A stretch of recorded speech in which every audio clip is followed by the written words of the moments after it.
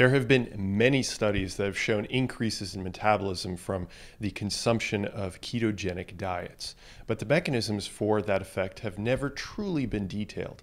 I know that seeing that title that implies a reduced efficiency of your mitochondria seems like the last thing you'd want, but really, in fat cells, that's exactly what we want to happen if our goal is fat loss. So, you see, your fat cells come in two major types, white fat cells and brown fat cells.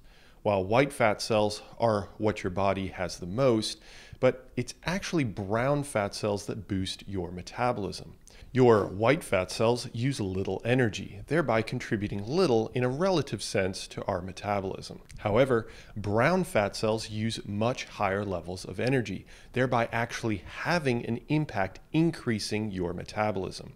So the question might then occur to you, how do I get more brown fat cells? Well, I'll give you that answer as we uncover the science.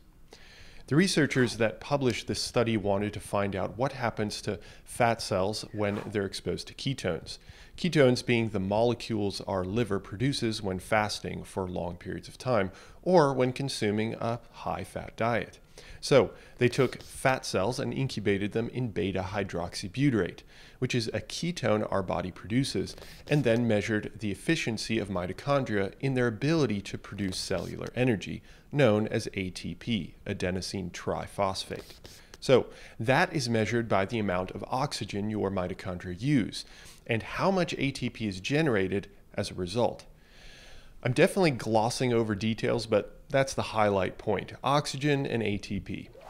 What they found is, by comparison to cells that did not get treated with ketones, the ketone-treated fat cells were much less efficient at producing ATP. Okay, interesting. But we're talking about cells here. So would this apply to a living body? That was the next question they posed, testing the same experiment, but in rats fed a ketogenic diet, which promotes ketone production by the liver. Or they were fed the normal rat diet for 1 month. And interestingly, they found the same effect, a reduced efficiency of fat tissue tested. What was especially intriguing is the fact that these rats lost body fat in 2 out of the 3 areas tested if they were on a ketogenic diet, yet they didn't lose substantial body weight. Okay, the plot thickens. The researchers uncovered that ketones and a ketogenic diet reduce mitochondrial efficiency, but also show spot-specific fat loss. That's really amazing, but most people would then wonder if this applies to us, humans. Scram, ET. Fortunately, the researchers looked into exactly that by taking fat biopsies from people on a strict ketogenic diet versus people not on a ketogenic diet. They verified an increase in blood circulating ketones, which were predictably slightly elevated in the ketogenic diet, and then ran the same experiments again. Does a ketogenic diet have similar effects in humans that it does in rats? Yep, it sure does. Again, although the total ATP or cellular energy production was the same between the keto and non-keto group, the keto group achieved that ATP production in a far less efficient manner. That's all pretty fascinating in its own right, but what's going on here and how can we use that to our advantage? It might still be confusing to think of inefficient mitochondria as beneficial to fat loss, but in a really basic sense, mitochondria require substrate molecules to feed them, like NADH and FADH, and those substrates come from our food. So, if mitochondria generate the same amount of ATP, but do so less efficiently, it means the mitochondria have more demand for substrate, which comes from your food. This manifests in more food, and in cases where insufficient food is consumed, more body fat is then used to fulfill the needs of the mitochondria in cells. Where ketones play a role has been suggested in their ability to increase a particular protein known as uncoupling protein, or UCP for short. UCP reduces the efficiency of mitochondria. I won't go into how here, but they essentially supercharge the inefficiency of mitochondria by generating a leak in the organelle.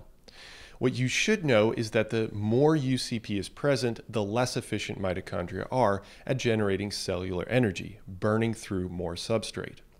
Well, the researchers of this study also measured the gene expression of UCP and found it elevated with both the ketones and the ketogenic diet. And while this is not definitive proof, it's certainly a step in the right direction of that proof. Now, if you remember earlier, I did mention that there were two main types of fat, white and brown. I mentioned that white fat is more efficient and is less metabolically expensive. Brown fat is the exact opposite, being more metabolically expensive. That's largely because these cells tend to have far more UCP in them. So the research here indicates there is a beiging process that occurs under elevated ketone conditions. That means that white fat cells will become more like brown fat cells simply by the exposure to ketones. So what does that mean for you? It means that this research suggests that anything that would increase ketones would increase metabolism by making mitochondria less efficient. So nutrition styles like ketogenic diets may have a benefit in that they increase energy expenditure. This study indicates that ketones, beta-hydroxybutyrate specifically, reduces mitochondrial efficiency in fat cells through possibly increased UCP expression, which is common in more metabolically active brown cells. And with that, I hope you learned a thing or two, and I will hope to speak with you in the future. Thanks for stopping by.